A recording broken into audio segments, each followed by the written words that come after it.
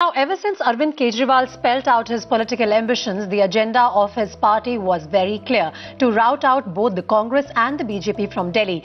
But with the Aam Aadmi Party now inclining towards forming the government with Congress support, sources say that many within the party are also divided over such a step. It has been 2 weeks since the Aam Aadmi Party came out trumps in Delhi polls. But just as the entire nation waits to see if the Aam Aadmi Party will form the government or not, sources tell your channel that there is a division within Team Kejriwal on accepting the outside support offer from Congress. We have supported the Aam Aadmi Party.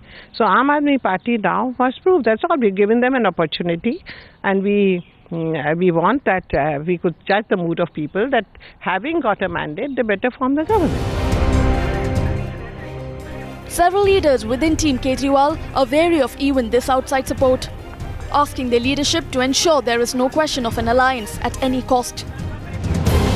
It's a party whose formation and identity has been on the basis of taking on Congress governments both at the Delhi state level as well as at the centre. And that's why a section of the Aam Aadmi Party is dead against allying with the Congress as far as formation of a government here in Delhi is concerned.